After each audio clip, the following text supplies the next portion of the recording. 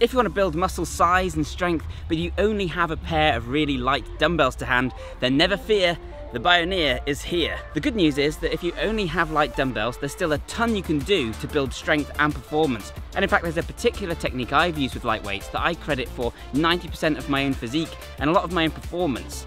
This is something you can only do with lighter weights or your own body weight or resistance bands. And so I'm going to talk about it now, and I think it's one of the most overlooked strategies for building muscle and improving overall performance. So go and find those turquoise dumbbells you bought when you were 13, and let's start building some muscle. Much better. So the main big strategy that I want to talk about in this video is using partial range of motion or continuous time under tension.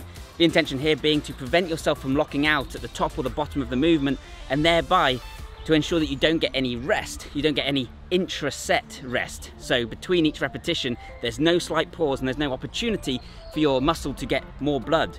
What many people don't know is that their muscles actually work like little hearts, like pumps that help to move blood around the body.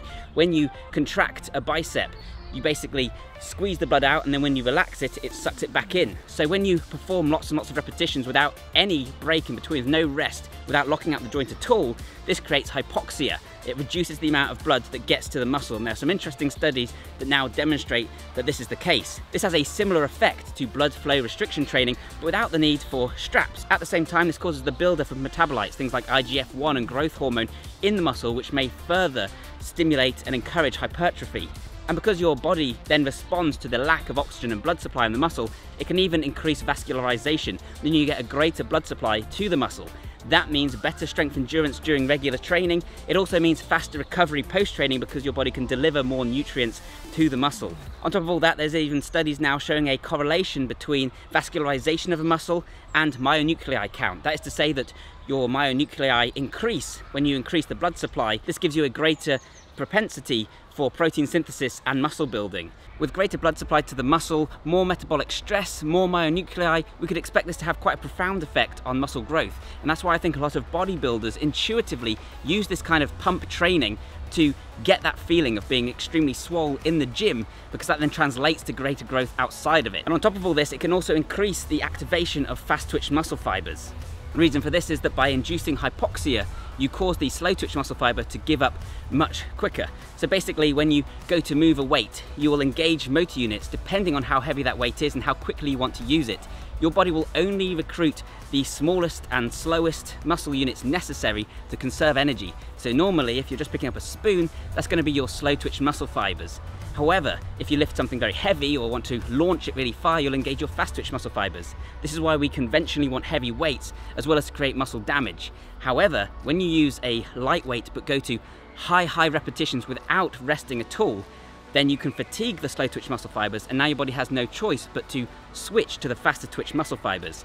And when you create hypoxia in the muscle, according to studies, even through this kind of pump training, this happens quicker because your fast twitch muscle fibers don't need the same oxygen supply as your slow twitch muscle fibers. I'm going to use push-ups as an example because that's what I do a lot of using this technique. However, you can apply this to other weights, to light weights, and I'm going to show you how to do that as well. Basically, what I'm going to show you is going to go against everything you've been told about how to do a push-up, and when you watch me do it, it's going to look, like I say, like I'm cheating. So normally, you are told to get into push-up position, and then to lower yourself nice and slowly to the floor with your sternum, then move upwards, protracting the scapula at the top there, and carry on. However, the way I'm going to recommend doing the push-up is keeping your sternum and face about an inch or even more from the floor, exploding straight upwards so that you're almost doing a plyometric push-up. You'd almost launch up in the air, and then literally just dropping back down and going again immediately. So the aim here is to get as many repetitions as you can, like so.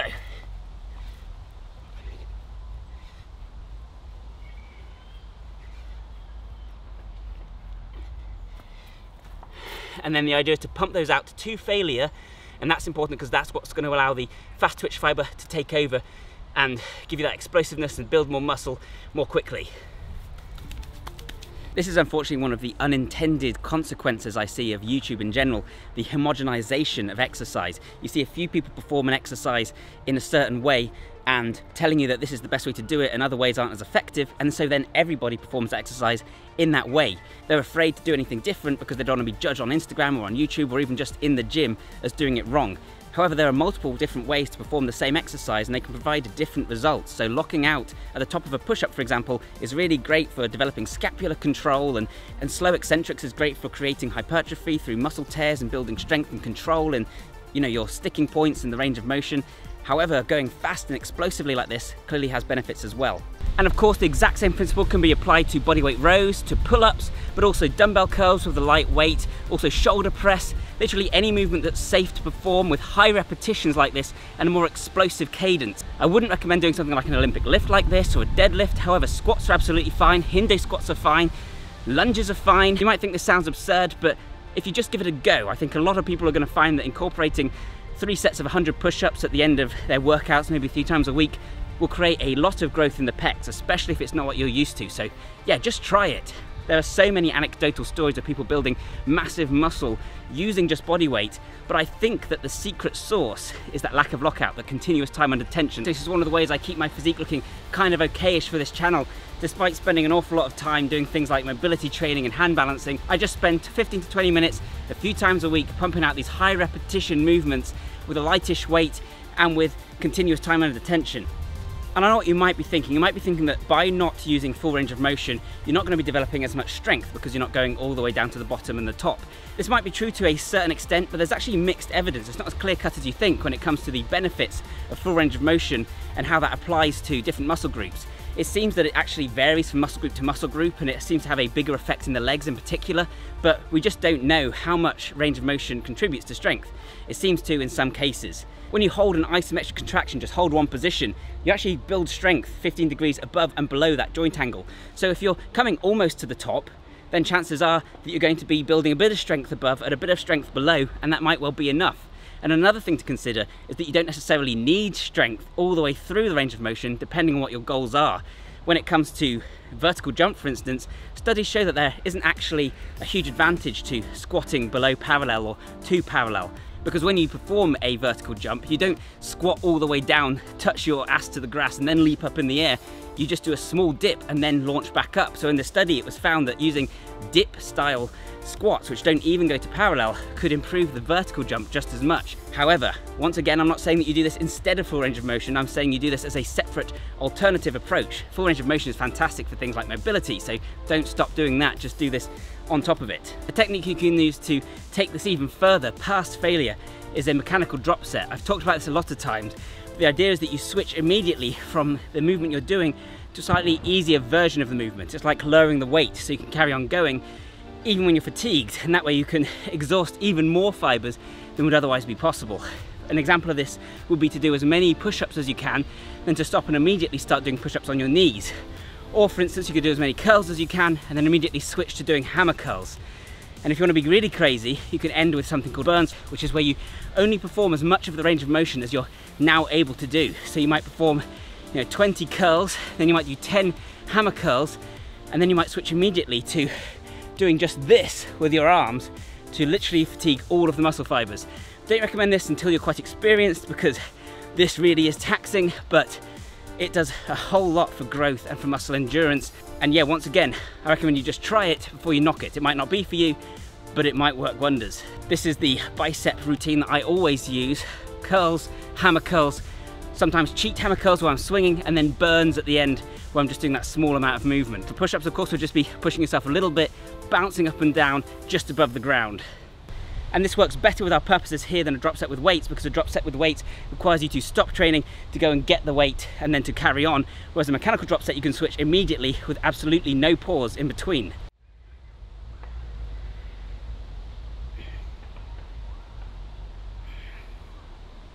So an alternative version of this continuous tension approach, which is to use very slow repetitions, a very slow cadence, and this is something that Pavel Tsatsouline recommends. This way, you don't engage the fast twitch muscle fibers because you're not sending the right neural drive, not sending the right message to activate them. If the weight is too light and you use a large motor unit, you're going to like launch it in the air. Your body doesn't have the option to use part of a motor unit. You either engage it and exert that power, or you don't. So if you go slow, you simply won't engage those motor units.